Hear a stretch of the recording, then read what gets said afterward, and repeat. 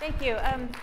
Good afternoon. It is really good to be here. I started my very first job while I was in college on North First Street. So I feel a little bit like I'm come home, but I don't feel any younger at all. So who here has heard the saying, knowledge is power? Yeah, we've almost all of us heard it.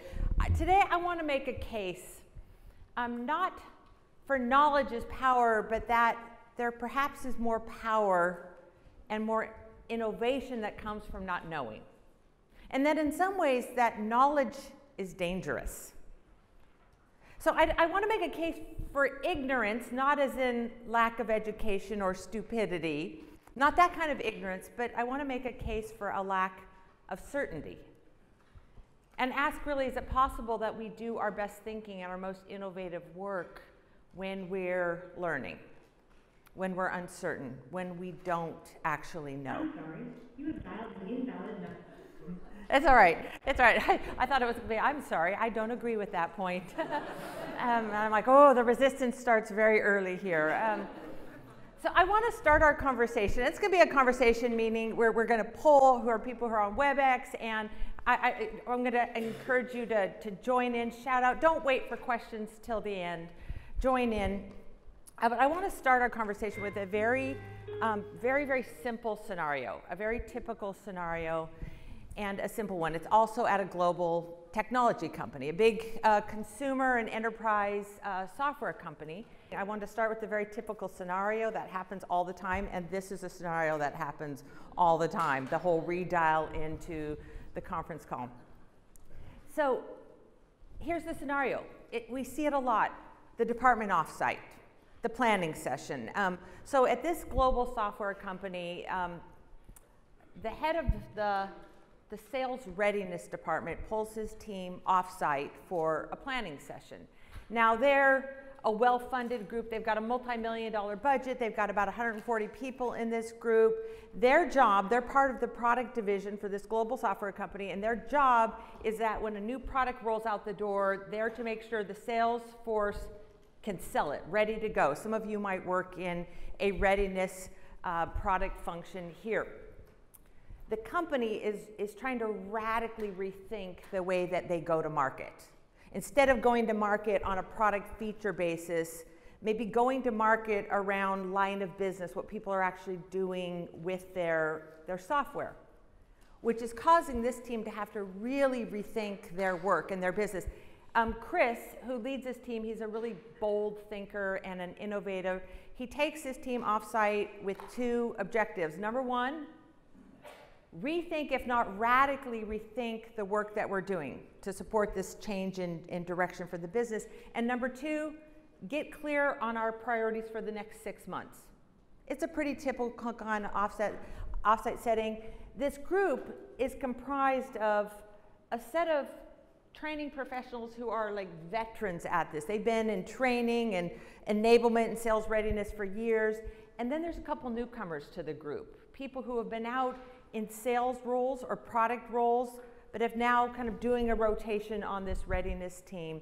He pulls this team offsite, kind of lays out his priorities for rethinking this change in the company, and then every person in this offsite, every department manager has been given a task, and that is to come up with a stretch challenge, some big question that will help them rethink and focus their energy, something that's bold, but a bite-sized thing, an experiment, so that every group has one of these. I sat in this meeting, and let me tell you what I saw. It started with the veteran staffers. The first one, when it came time for her big stretch challenge for her team, she actually ignored Chris's list of priorities and said, you know, I actually figured I understood better what needed to be done. And then she delivered a stretch challenge for her team that looked just like the status quo, what they had always been doing. The second person said, okay, I'm going to come up with some big, lofty goal. And the reaction of everyone on the team was, wow, that just sounds like what we've always been trying to do but consistently fail at.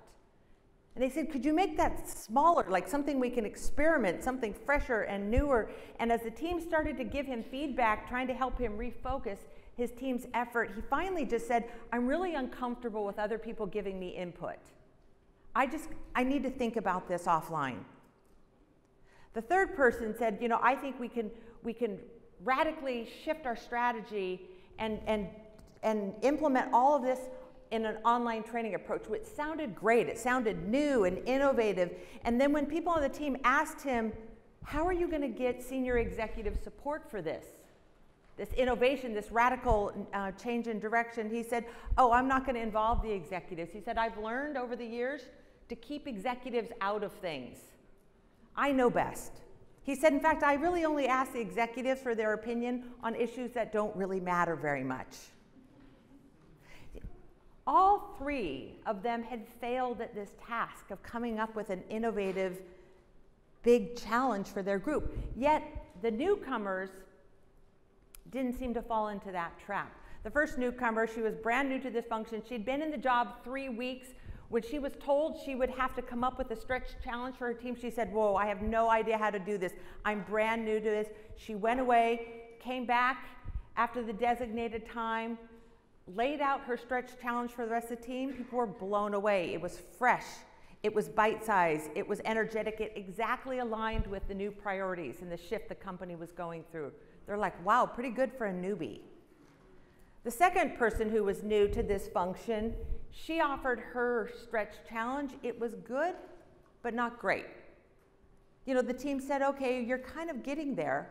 So on the break, she came back to the leader and said, okay, what do I do about this? And how do I think about that? And she got feedback and she listened, she reworked it, came back with a stretch challenge for the team that absolutely nailed it. Chris, the general manager of this team, he said, wow, it seems like the more you know, the harder this is to do. And so that's the question I want to ask in our conversation. When we are asked to think innovatively, to do something different, can knowledge be a burden? And is it possible that we're actually at our best and our most innovative when we're new and when we're naive and when we're in this space of learning? And that's really the question I want to explore. I want to explore today 6 keys to unlock innovative thinking. What I hope is that as we conclude our time together, as we come up on the hour, that you will walk away with 6 things that you could do to breathe more innovation into your thinking and into your work and into your products. And of these 6 things, my hope is that everyone just picks one thing that might be useful for you. I want to start with the traps that we have to unlock. These are all knowledge traps. How does our knowledge get in our way? The first might be the expert trap. We find that there's a lot of leaders who are operating in a space assuming that their job is to have answers, to tell people what to do, to be the expert and to direct their team, but often so focused on their job of telling and knowing that they overlook what other people on the team know. Using their own knowledge too heavily, perhaps they underutilize the capability of people around them. You know, can we get trapped by our own knowledge? I want to ask you to think about 2 different leaders. I spent a couple years researching this dynamic. I want you to scan back across your career. Could have been from your first job, just like my first job here on North First Street many years ago. It could be a recent job, and I want you to pick 2 different leaders or managers that you worked with. I want you to pick one around whom you were at your very, very best. Your most innovative, your most capable. This is someone around whom problems got solved, things got accomplished. You're learning, you're growing. Can you scan back and pull the name of someone into your mind right now? Does everyone have one? Okay. I'm also going to ask you to think about someone around whom you were at your least creative. Someone around whom you held back. You played it safe. You kind of stuck on a path of status quo. I call the first type of leader a multiplier. I call the second type of leader a diminisher, because of the effect that they have on other people's intellect and capability and creativity. Okay, have you got one of each kind of manager? Okay, now I'm going to ask you 4 questions. The first is I want you to take a minute, pull out a piece of paper or your digital device and record your answers. First question, what did your diminisher do? If I came to watch this manager at work one day, what would I notice he or she did? And would you write down 1 or 2 keywords to capture what this leader did that caused you to hold back and play it safe and get stuck maybe in status quo thinking? And then the second question, how much intelligence did he or she get from you? I'm going to ask you to quantify with a number between 0 and 100, how much of your intellect, your know-how, your ideas, your creativity was this leader getting access to? This is a tricky question, and let me explain why it's a tricky question. I'm not asking you how hard you were working. Have you ever had a job where you were working extremely hard and maybe even overworked, but yet at the very same time underutilized? Has anyone ever been overworked and underutilized? Yes. Yeah. And just for fun, what's it like to be overworked and underutilized? It just sucks. I like it. He says it just sucks. So you know the difference. There's a lot of people who are really busy but secretly bored. Okay, so I'm going to ask you to put a number down. How much of your capability and brain power and intellect and creativity was this leader getting based on the way he or she led? And if you'd put a number down between 0 and 100, that would be great. And then I want you to do the same thing for your multiplier leader, the leader who got your most innovative thinking, your best ideas, you at your fullest and your most creative. And what did this leader do? If you're in the room, if you could start writing down answers. Okay, and I am going to come for you now. What was not mentioned in my bio, in my spare time and just for fun, I teach an early morning theology class for high school students. So I fear no one. I fear no one. I spend my mornings with high schoolers. You cannot hide from me. Here's what I want you to do. I want you to tell me, what is it that this leader did that caused you to play it safe, get stuck in status quo, not make progress? And I want you to, you don't need to raise your hand. We're not going to come up to the microphones. We're going to practice the ancient art of shouting. Okay? Okay, what is it that high school students tend to do? What is it they do? Everything. They do everything for you. Good. Keep going. They micromanage. They bark orders. They stress. Like they stress or they share stress. Yeah, they're like, have you seen the cartoon Peanuts? With like Pigpen, the character who just carries this ball of dirt everywhere he goes and shares it with everyone. It's kind of like what they do, don't they? They share their stress with everyone around them. Okay, what else do these diminishing leaders tend to do? They fail to listen. They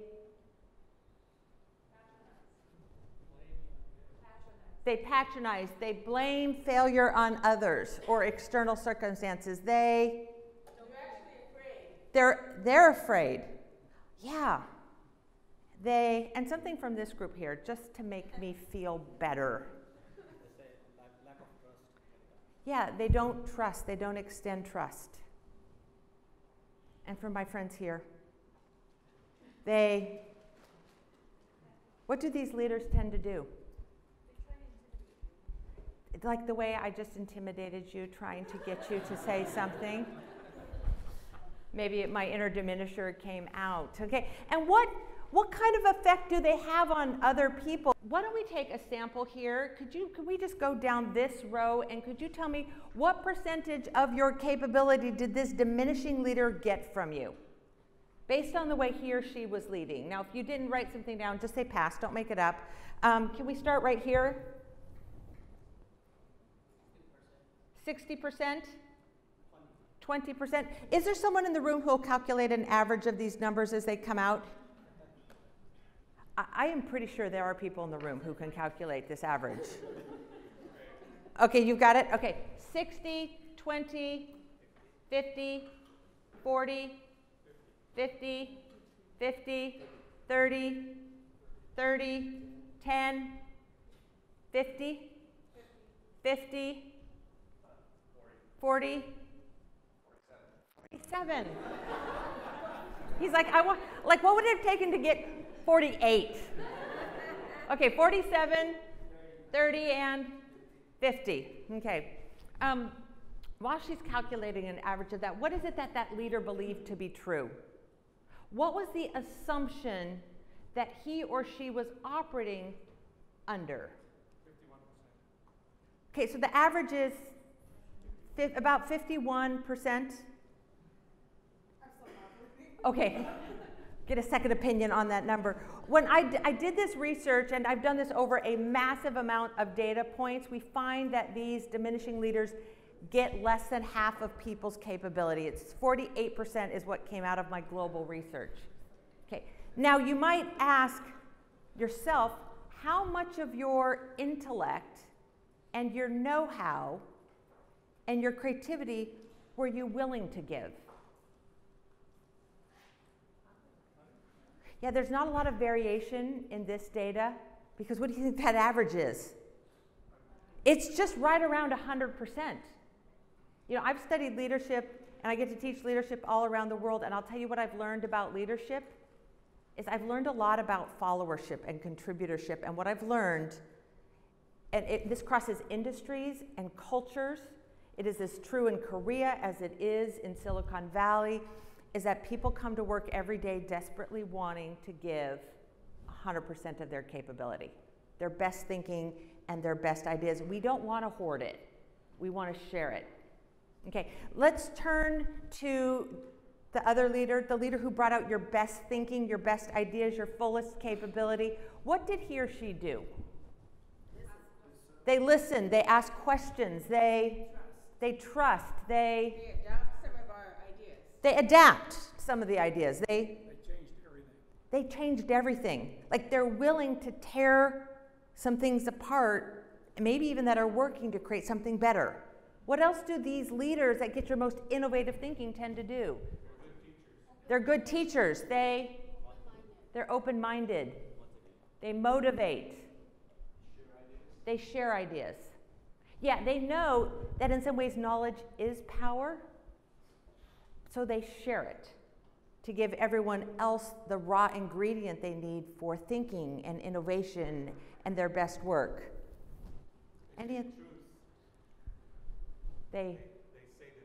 They say the truth. Like, they speak the truth, and they maybe speak truth to power. Okay, and how much of your capability do they get? Let's do the same row again. You guys are like, well, we really tried to play it safe, not in the back, because you didn't get picked on in the back. We're definitely not sitting in the front. We're going to play it safe and sit in the middle, and yet she goes for the middle. 90? So we're going to go down the row and just share that percentage that this multiplier leader got from you. 80? 90? 90? 99? Ooh, he's like, I'm just going to hold back just a sliver. Just a sliver. 60? 92.76 sounds like a radio station. 95? 90? 90? 90? 80? 95? 85? 95? 80. So, you know, that one we can probably approximate. It's a little bit of a tighter range. What would you say? I would actually say 110 for the reason that a really great manager pulls out of me what I didn't even know I had. 110, because a really good manager pulls things out of me that I didn't even know I had. Well, okay, I still may say that's technically 100%, because you had it. But I've actually had people say, it's 120. And I'm like, no, it's not 120. You're just saying that it's 100. 100 is all of your ideas and capability and intellect. I'm pretty much sure that's all. And I've been in arguments with people over this. They go, yeah, I hear you, Liz, 120%. I'm like, no, you clearly didn't hear me, or you didn't take math in school. And I've had this argument with people. I finally lost the argument because what I heard so many people say, they got things from me I didn't know they had. I'm like, good. And then they said, I grew so much working for this leader that the scale changed. I'm like, oh, that's interesting, isn't it? Yeah, some leaders make us smarter and better. We find this huge differential between these two leaders, whereas a lot of leaders are getting people's safest thinking and a fraction, maybe half of their capability, while other leaders seem to get virtually all of people's capability and then they grow it. And innovation happens around these leaders. Yes, thank you for jumping in. Actually, I kind of disagree with you 100% being the maximum. But how do you explain, if that's what you think is 100 maximum, how do you explain when somebody comes and contributes what's not in that field? It brings across the screenery. I didn't do it. Yeah. Things that people really, when you apply, for example, applied theology to your theories. Interesting. He's saying, I disagree with the 100% because what happens when people bring things from left field and other field? Yeah, I agree. I was wrong about this. And these leaders operate in a way that cause people to operate their fullest. They get that synergy effect on the team, and they get contributions from people that they don't really know where they came from. Yeah, you do get this kind of a left field contribution. Some leaders are stuck in the expert trap, so fixated on what they know, what they're supposed to do, finding the answer, that innovation and contribution suffer around these kind of leaders. Jump in with the question. So, if that's the case, how does diminishers become leaders? Okay, if that's the question, how do diminishers even become leaders?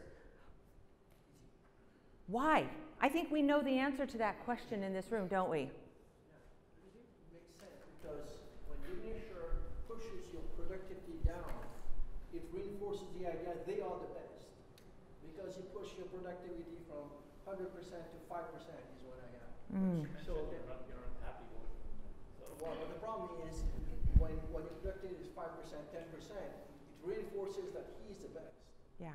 A lot of times these diminishing leaders they're put in these roles because they're smart and capable and innovative thinkers themselves. And it often takes us a while to realize that once we're in management, it's not about us anymore. For those of you who are in managerial roles, how long did it take you to figure this out? For me, it was at least 6 months, and I feel like I need to constantly apologize to everyone who worked with me in those 6 months, where I didn't realize that my job was to really pull the best thinking out of my team, not offer it myself. Some of these diminishing leaders end up staying in those positions because they actually look very good upwards into their bosses and their organizations. And that's an interesting conversation. I'd love to talk with you more about that afterward. Okay, so this is the first trap, the trap of expertise. Feeling like you're supposed to have answers either because you're the boss or because you're the resident expert. Not realizing that your greatest impact probably comes from asking good questions rather than providing answers to the team. Or what about this next trap is the rut. Doing the same thing, walking a path you've walked before where you start to see what you expect to see. Often missing everything else. Is there someone with a nice big loud voice who can read this for us? It requires just basic literacy to do this job. Is there anyone who's willing to read this? Sure, why not? Okay, big loud voice for us. It doesn't matter in what order the letters in a word appear. The only important thing is that the first and the last letter are in the right place. The rest can be a total mess, and you can still read it with wouldn't problem. Okay, very good, very good. He was making it all the way to the end. Okay, someone else back him up. That well done, by the way, on that. Who's got this one?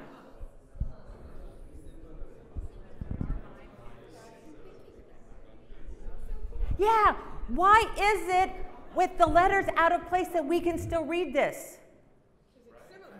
Because it's similar enough to what we know that we fill in the blanks.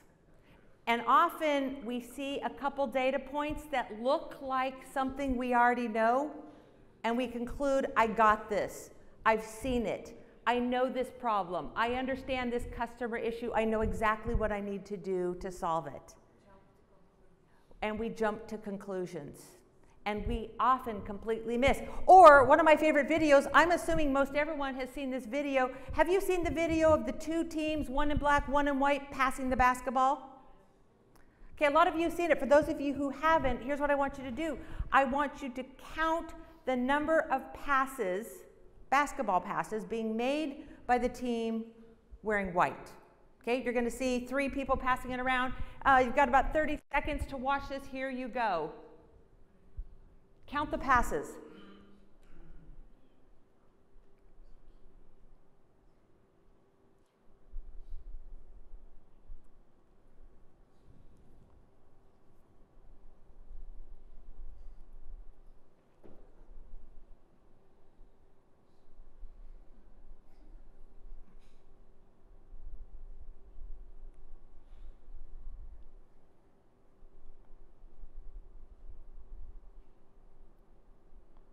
Okay, how many passes were there?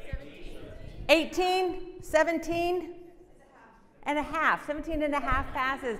Okay, who saw the gorilla? By raise of hands. He says, really, really. Okay, let's go back and let's look at it one more time. So this is from some research by Daniel Simons, I think at University of Illinois, Champaign-Urbana, if I'm remembering that right. It's on selective perception.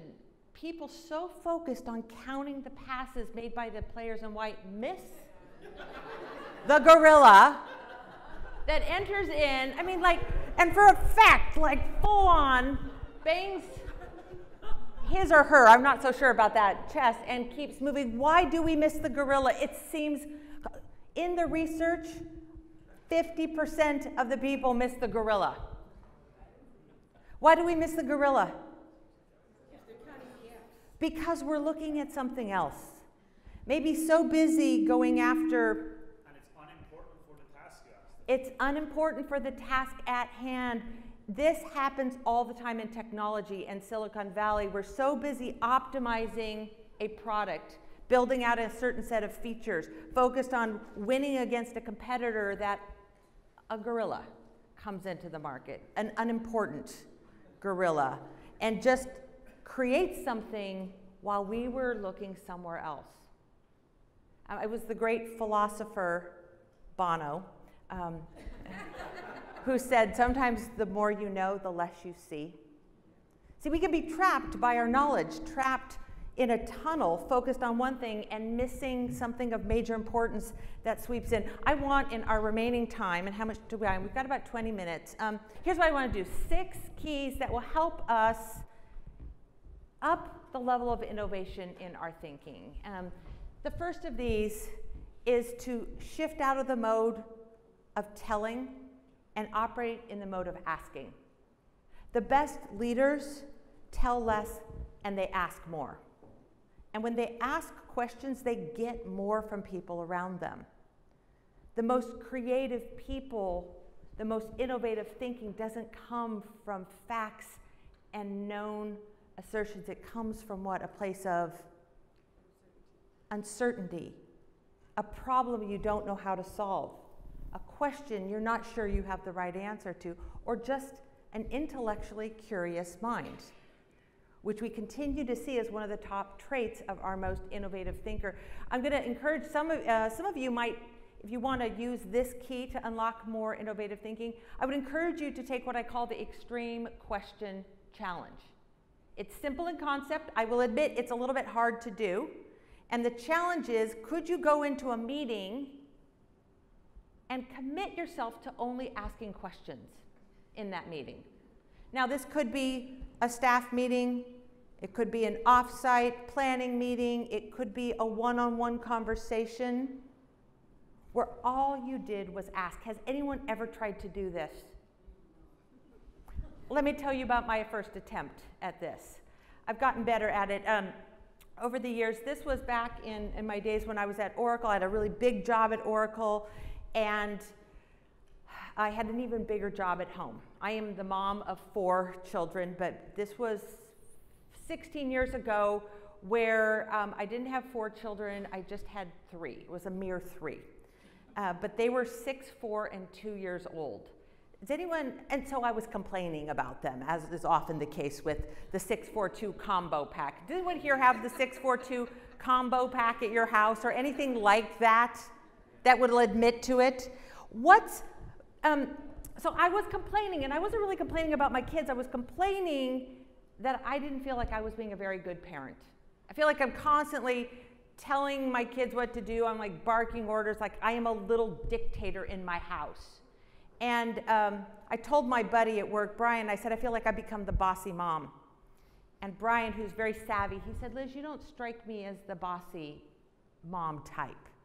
And I said, oh, let me explain this to you. And so what did I pick? I picked like a use case for him. What did I pick? If you've got 642 at home, bedtime. I picked bedtime. So I told him how bedtime went at our house. I was like, kids, time for bed, put that away, leave her alone, get your pajamas on, go brush your teeth, go back, use toothpaste. Okay, story time, get a book. No, not 5 books, just 1 book. 1 book. No big books, no thick books. Get me like a little book about this big with like 6 pages of cardboard, thick cardboard, low word count. Okay, good, story time done. You know, say your prayers, get into bed, not her bed, out of my bed, back to bed. And no, so like, I don't want to mislead you. There's no yelling going on. It's just constant telling. And so Brian, completely overlooking the fact that this is recreational complaining at this point, he offers me some coaching. Now, I wasn't looking for coaching. What was I looking for? Sympathy. I was looking for sympathy. But I got some coaching, and his coaching was, Liz, why don't you try just asking them questions? He said, like, what if you just went home tonight and asked them nothing but questions? Seemed strange, seemed weird. Like, I knew I was going to get home at 6, and they don't go to bed till like 9:30, so that seemed like a really long time to be asking questions. But I decided to take this challenge, and I would encourage some of you to take it. And if you take this challenge, you go all the way, meaning nothing but questions. So that night, I get home, we get through dinner, we get through playtime afterward, and when it comes time for bed, I've got nothing but questions. What would your first question be? How was your day? How was your day? Okay, we're getting ready for bed. What kind of questions do you think I'm asking?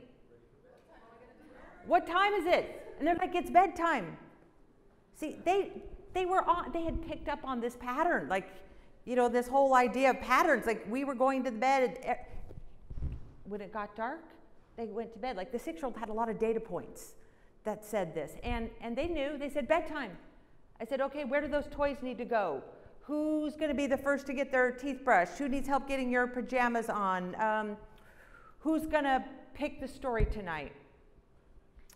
Whose turn is it to read the story? And that's, I think I pointed to my husband at that point.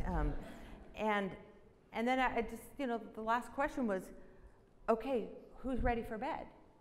And to my great surprise, they got in their beds, they stayed in their beds, and I'm left with nothing to do but to wonder, like, how long have they known how to do this?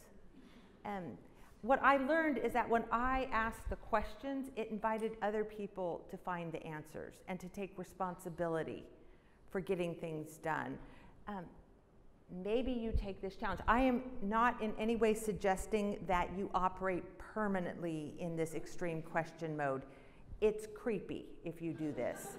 Your team will not appreciate it, but if you experiment with this, try it once, try it twice, you'll find that you become the spark of brilliance, that people ideate around you, people think at their best around you, people take ownership and share the lead around you. Okay, so that is key number 1. Key number 2 is to admit what you don't know. Who feels like the world is moving faster than they can keep up with? Yeah, we're living in a world where technology has allowed our cycles to spin so fast that we often don't even get to face the same problem twice. I did some calculations for the research I did for this book, that if you work in STEM, if you work in technology, at the rate at which information is increasing and the rate at which it is decaying or evaporating, where things don't stay true for very long, my calculation was that 15% of what we know today, 15% of what we know today is likely to be true in 5 years. And of course, we don't even know which 15% that is. The most innovative people, the best leaders, make it clear what they don't know and that what they're still learning. I had this experience at Oracle that profoundly shaped me. I was working with Oracle's president, chief technology officer, and chief financial officer, and we were working on a major strategic project. The four of us were working on this together. And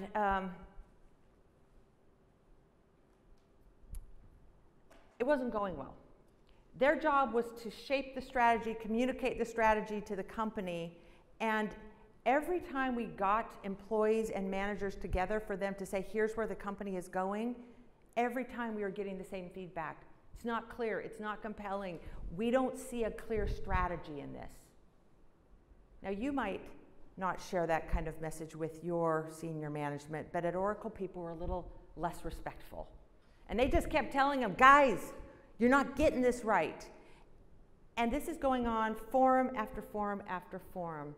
So I start beating these guys up a little bit, saying, guys, the strategy's not clear. We need to redo this. And at one point, Jeff Henley, Oracle's chief financial officer, the company was about, what, $25–30 billion in annual revenue at the time. And he's my boss. He said to me, he goes, Liz, you can stop beating us up. We get it. And I'm like, wow, it didn't seem to me like they got it because they weren't solving this problem time after time after time. He said, Liz, we understand there's a problem.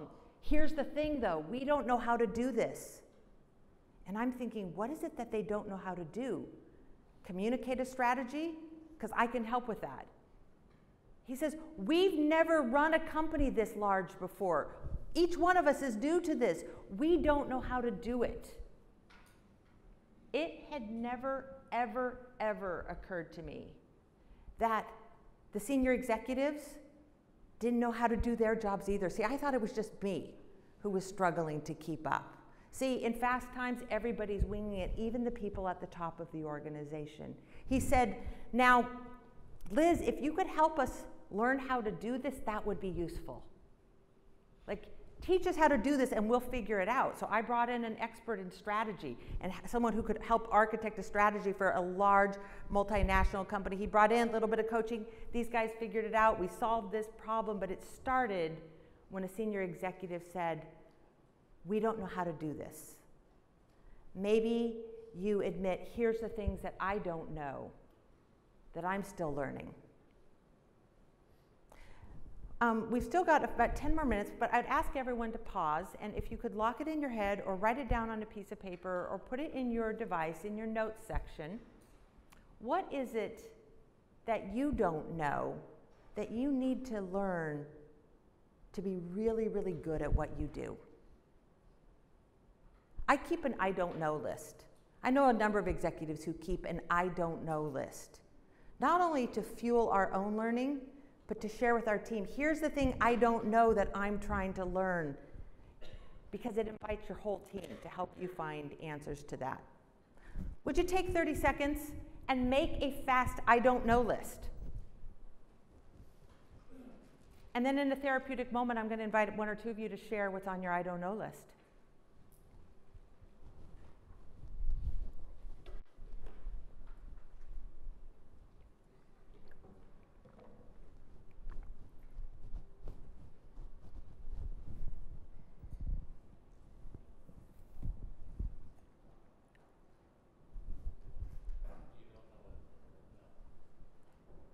The question is, what if you don't know what you don't know?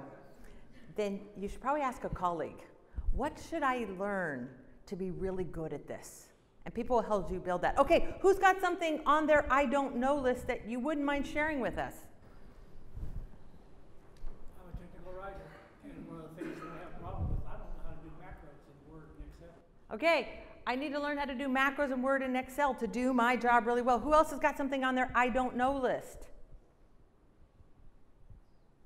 Right here. I don't know how to communicate with my teenage kids. Yeah. I love that. Thank you. I don't know how to suck up to my superiors effectively. I don't know how to suck up to my superiors effectively. Well, there are some people who know how to do this really well. I can put you in touch with. Okay, good. Like, okay, is there something else that's on your I don't know list? I don't know how to delegate. One more, just for fun. In the back. I feel like I don't know anything. I just started 2 weeks ago here. My I don't know is like ridiculous. Yeah, she's like, I just started here. I don't know. But what I tell you, some of my research has shown that in that space of not knowing, like that's your superpower. It's temporary. 6 months from now, you'll start to lose that superpower. How do we continue to operate in the space of uncertainty? Part of it is knowing what we don't know and need to learn, and soliciting the help of our colleagues to help us get that. Number 3, throw away your notes. There was a professor considered to be the top management thinker of his time. He passed 8 years ago, and at his memorial, this is Dr. C.K. Prahalad from the University of Michigan. C.K. was not only an asset to the University of Michigan, he was a fire hazard, because he was like a known fire hazard to facilities, because students would line the halls just to get into an earshot of one of his lectures. Everyone knew who went to business school at Ross, which is you've got to get in C.K. Prahalad's class.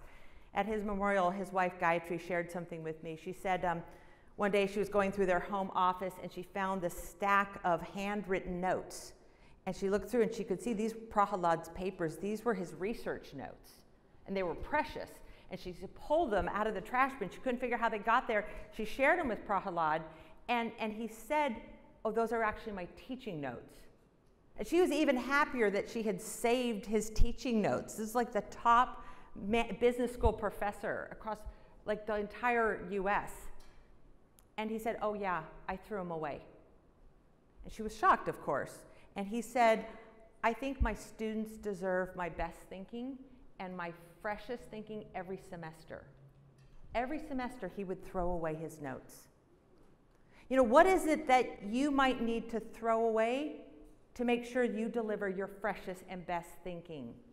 It might be standard meeting agendas, standard speeches, templates, product review. Like, what is it that maybe you should throw away and rebuild? Surf with the amateurs. Anyone here wear any of the Hurley skate, surf wear? Anyone here got any Hurley wear on? I talked to Bob Hurley, who built Hurley International, this global skate and surf company. He built this company really not knowing anything he was doing at the time, which for him turned out to be an incredible asset. The company is now very successful. It's part of the Nike family of brands. I asked him, Bob, how do you keep your thinking fresh and sharp? He said, well, I mean, Bob is just like a super curious, passionate kind of thinker. He said, yeah, I have my good days and I have my bad days. He said, I have days where I'm stuck. I can't see anything new. I don't have an innovative thought. I am like kind of dead in the water. And he says, I remember an encounter I had on Huntington Beach back in the late 70s.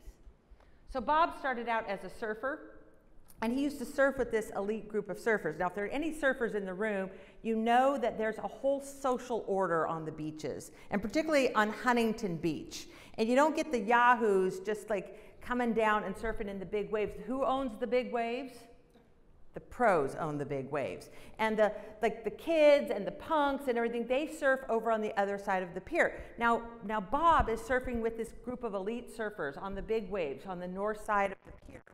Huntington Beach, he loses his board, he goes swimming after his board, he goes under the pier, and he goes over into the small waves. And who does he see over there? Hanging out with the teenagers and the kids? He sees a professional surfer named Wayne Bartholomew. He goes by the nickname of Rabbit. He was the reigning world champion surfer at the time. Hurley sees him over there. He's like, dude, what are you doing? Like, and he's like, hey, and I'm a native of California, but I can't quite get the whole surfer thing accent down. But it was something to the effect of like, dude, the waves are like righteous over here. And so he invites him to come surf with the other pros. And Rabbit says, you know, that's kind of you, mate, but I like to surf here with the kids. It's where I get my energy. And Hurley says, when I feel stuck and I can't think and I can't innovate outside of what we're doing, he says, sometimes I grab my board and I literally go down to the beach and I go surf with the kids. Not the Hurley sponsored surfers, but the kids. Or he said, or I just walk down the hall and I find the interns, the new hires, the person who's been here 3 weeks and says, I don't really know what I'm doing. And Hurley spends time with them and he lets their thinking and their hunger and curiosity renew him and his own thinking. Okay, we've got 2 more. Key number 5, audit your assumptions. One of the most dangerous things we do is we start to build and produce based on a set of assumptions about how our world works, what our clients need. Periodically, you might list, here are my assumptions, or as a team, here's what we assume to be true, and then go through each one of them and prosecute them. Do we have any evidence that supports this assumption? Is this still true in the world? And if it's not, cross it off and replace it with a fresh and modern assumption. Because all of our behavior and everything we produce flows from a set of assumptions. And lastly, learn to see the genius in others. I think there's a lot of research available now that says the most productive teams are diverse teams. The most innovative teams are people who come at their work from a different or a diverse point of view, which means that we need to learn how to work with people who not only look differently than we do, we need to learn to work with people who think very differently than we do. I want to share a couple pictures. I mentioned I have 4 kids. 3 are what I consider to be perfectly normal human beings. And then there's my son Christian, who's just different. While my 3 kids are all adventurous, they love doing hard fun, like they love roller coasters and jumping off bridges into like chilly, icy rivers. My son Christian is different, but it's not like he lacks a sense of adventure. He lacks a sense of fear. Does anyone know anyone like this? Like born without a sense of fear? Just, since he's been 3, he's been living his life as if Red Bull was his corporate sponsor. And, you know, he lives by this motto of like, see it, climb it, figure out how to get down later. You know, figure out how to get down when you reach the summit. Think it, make it, clean up the mess, absolutely never. He's constantly creating these like creations and messes. Everything of value in our house gets like used in one of his creations. Let me show you this picture here. This is a fort where we find like our laptop and all of our equipment. It's one of his forts he created when he was about 13 years old. The problem with this fort is not what's in it, it's where this thing is. So it's easy as his mother to see this kid as a... No, you're getting this all wrong. It's easy for me to see this kid as a constructor? No. Okay. Parents of teenagers, it's easy for me to look at him and see him as a... We're still on the wrong track with genius. It's easy for me to see him as a pain in the butt, thank you very much, a problem, a disaster waiting to happen, an accident, a lawsuit, a problem. And a few years ago, I decided that I would just see him differently. And what I would do is I would look for his native genius. It's a term I use. What does he do easily and freely? What is his mind built to do? Because his mind works very differently than my mind. And I spent a couple years studying this and watching it. And now, how do you think I see him? I see him as a genius, like fearless, an innovator, a problem solver. But he thinks differently than me. His genius is different than mine. And as an added bonus, when he's about to do something very dangerous and totally brilliant, guess who's the first to know? Me, because he delights in showing me what he's created. Maybe you take someone on your team who you don't quite understand how their mind works, someone who thinks very differently than you, and figure out what they're brilliant at.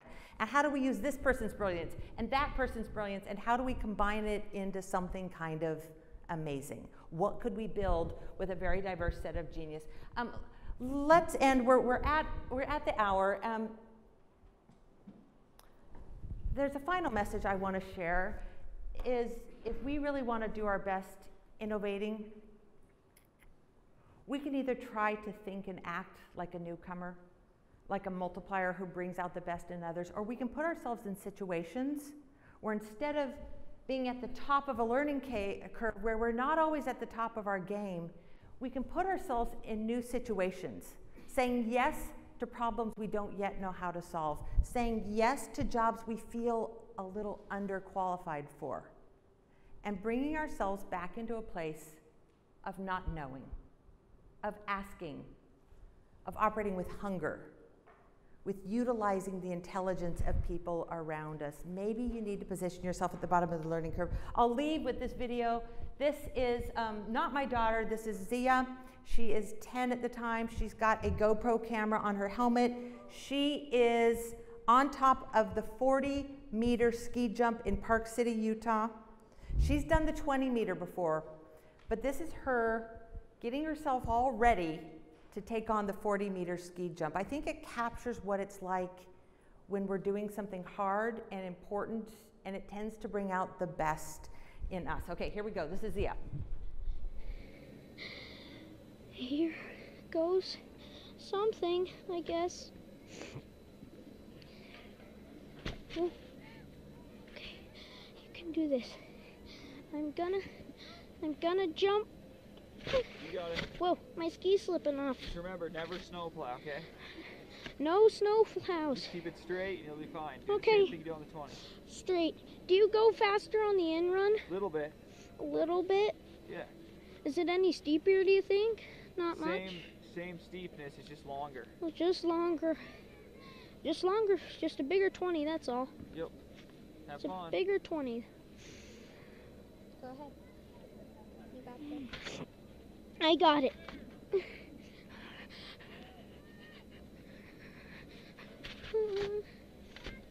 It's fine. You'll be fine. Okay. Here The longer you wait, you'll be more scared. I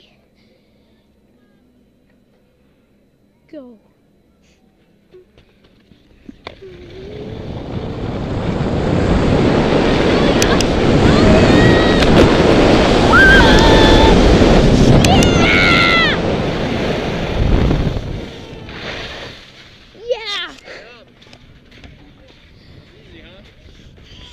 Just the suspense at the top at the first time freaks you out. That's the only thing. It's so fun. Huh? 60 seems like nothing now. I think young Zia, for me, captures that not only do we tend to do our best work and our best thinking when we are operating on the outer edges of what we know, when we're asking questions rather than answering them from rote knowledge, it actually is also our place of greatest joy. That as challenge level goes up in our work, so does our satisfaction. I have lots and lots of data that shows that. So keep you and your team on the outer edge of what you know how to do, and it'll be the place where you innovate and have the most fun doing it. So thank you, and thank you for joining me in the conversation.